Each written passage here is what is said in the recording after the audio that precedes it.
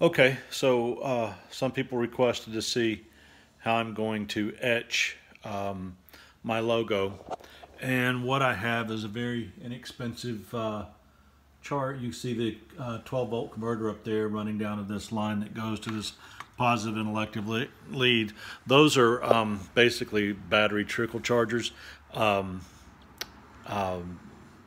they provide enough volts and amps to do this. If I'm not mistaken, I don't think that the etching process uses more than a half an amp or an amp at that. So it's just my way of putting my logo. So anyway, I'm going to try and prop this up here so that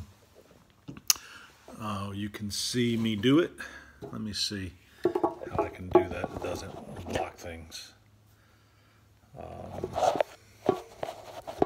There we go. So again, there's my connectors, and you'll see me pull those in. So I'm going to set this here, and you should be able to see me do this. So what I'm going to do, I've got some of my shop towel here, and I think you can use a Q-tip or many different things. I just happen to use shop towels because they're convenient. I've got them laying around. And I'm going to get a little bit of tape to hold that in place, because this will essentially be my paintbrush of sorts to etch this. Knife with my logo.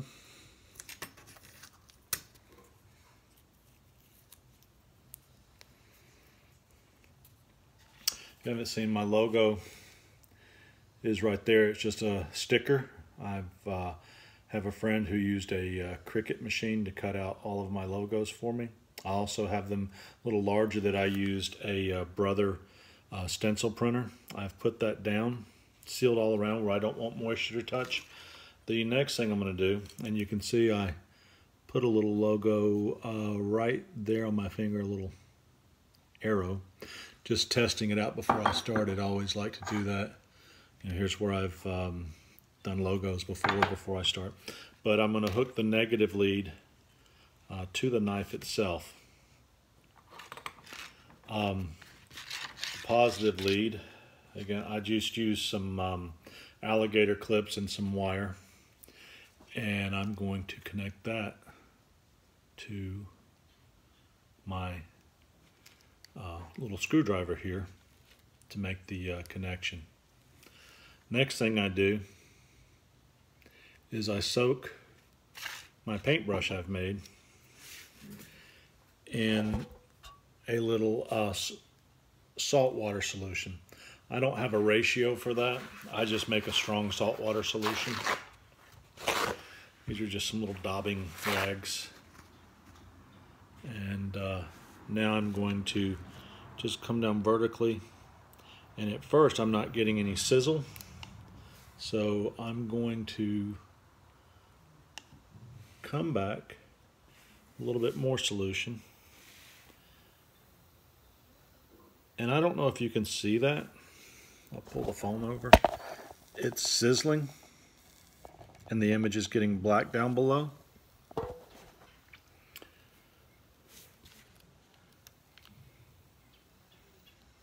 And I kind of move it around, count to 5.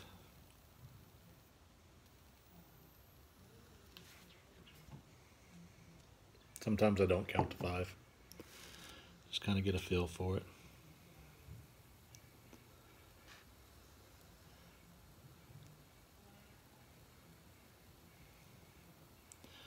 My image is turning very black.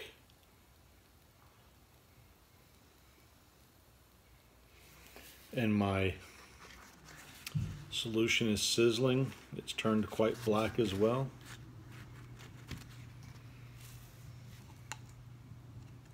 Just dipping it back in the solution here. And then I'm going to connect it back to the top. I don't know if you can see that sizzling or not.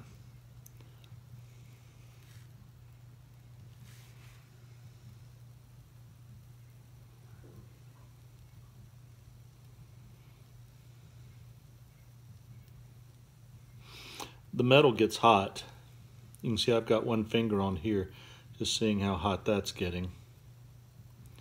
And it doesn't get so hot that it would burn you per se, but I like to move it around a little bit so it doesn't get too hot in one place. Now you can see I'm getting kind of a slurry, and that's the metal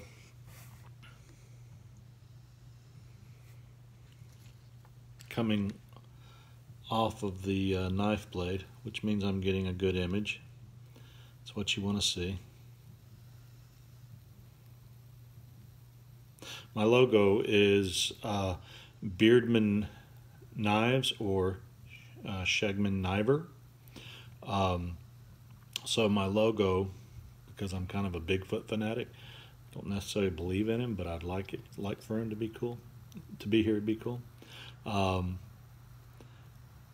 ever see one, I'll probably pee in my pants and run off through the forest. But anyway, if he exists. But my logo is a grove of trees with a Bigfoot walking through them. And I enhanced the beard on the Bigfoot, so Beardman Knives, Outdoor Knives, Shegman Kniver. And if you are a bearded guy, I suggest you look up Shegman Kluben, Beardman Club, on Facebook. SKJEGGMENNKLUBBEN. And if you have a beard and you want to join a beard club, it's a great club to join. Best one I found on Facebook.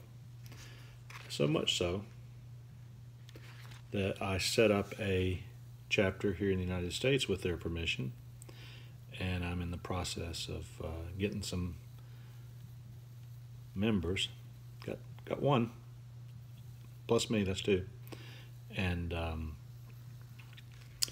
we will, you can see that's quite dark now, but once this whole COVID thing goes away, we hope to get many more. So now I'm going to daub all this liquid off of here, and when I take it off, the knife is probably going to look pretty ugly where the image is. But there's a little magic trick to making it all look good again. And you can see just how, I think you can see just how black it got there.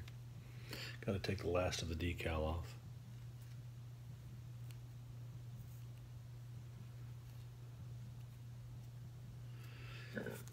And again, it's not very pretty yet.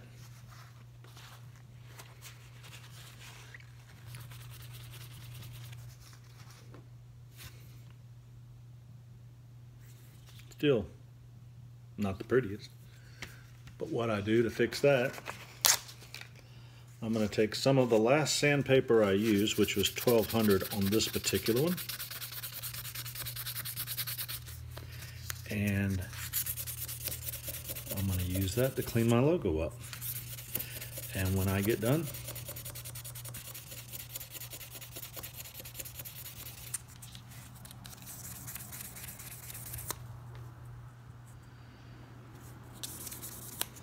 you will see I've got a really cool Bigfoot in here. I always do a little Sharpie just to darken it up. Not that Sharpie will stay that long. Just enables people to see it a little bit better when I clean it up. Some people use gun bluing. I think that's one way to do it. Some people have AC/DC etchers where they'll etch it in DC and then darken it up in AC.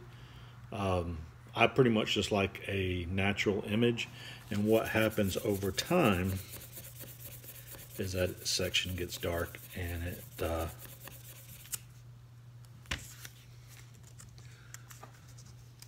that section gets dark and it just kind of fills in anyway. It looks pretty cool.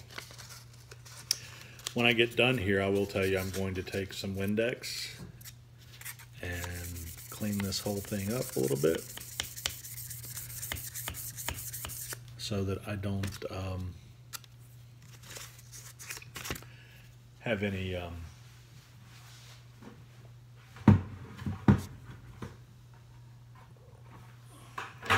just getting a little bit of water here. I'll wet sand this a little bit. There it goes.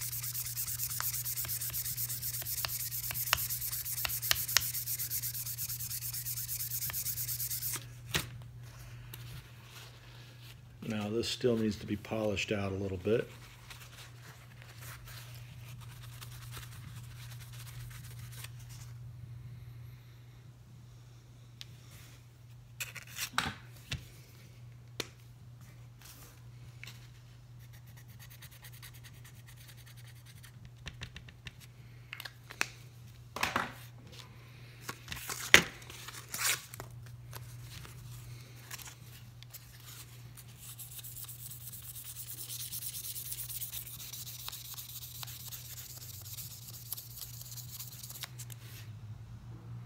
So I need to polish this blade out now, but now you can see